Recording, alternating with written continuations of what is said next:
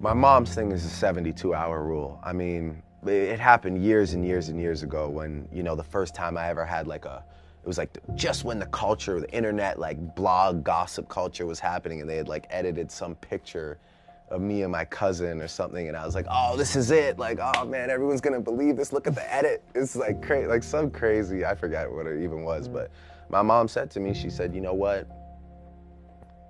She said, you'll go to sleep tonight, you'll wake up and it'll still bother you, then you'll go to sleep again and you'll wake up and it'll bother you a little less. And then on the third day, you'll wake up and someone else will have done something stupid enough that everyone will forget. It's totally true. Well, that's the 72-hour rule, right? Yeah. So I've learned to control my emotions for those first 2 or 3 days, and that's why I don't run to social media and start, you know, yapping about how my anger or my frustration, I let it sit. Yeah. And it always goes away, man. That's the most valuable piece of information for my mom.